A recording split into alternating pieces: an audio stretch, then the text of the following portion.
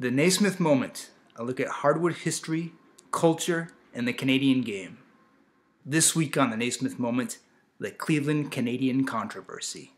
They say that lightning never strikes twice. Well, the Cavaliers in Cleveland have got it 4 times. This week, they got the #1 pick in the NBA draft lottery for the 4th time in recent years, just defying the odds completely.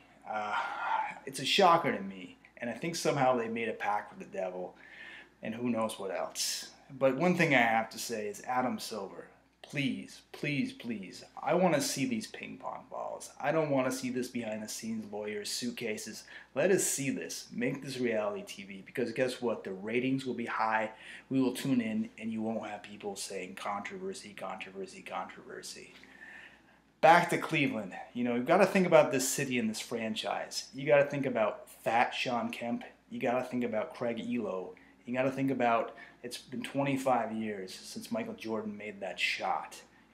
Outside of this game, not much else. The Indians, the Browns, not a lot of success. So I wish them goodness. I wish something good comes out of this, because you know what? They need that luck.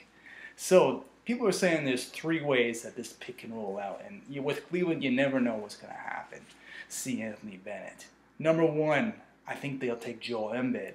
Well, why? Because he's a center of attention. Rare to see a big with so much athletic diversity, I'd say. Hakeem Olajuwon comes to mind. But he's got 2 stress fractures in recent years. That's kind of a head scratcher. I don't know if you're going to go with that. The #2 option they have is to go try to flip it and get Kevin Love and, King James, other guys try to fixture into the team, come back to Cleveland. I don't think that's going to work.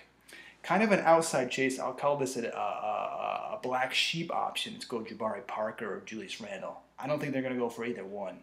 I think what they're going to do is they're going to go with the man, the Canadian, I hate the term Maple Jordan, Andrew Wiggins, who was probably the best player to come out of the draft since a man named LeBron in 2003. So they should go through Andrew Wiggins, but then again, that crosses what's called the Cleveland Canadian controversy. How can you have him, Anthony Bennett, and Tristan Thompson on the same team? You don't. It's illegal. Stephen Harper won't allow it. So basically one of those guys can be traded, probably Tristan Thompson, who's on the block, and make Andrew Wiggins a new kid on the block.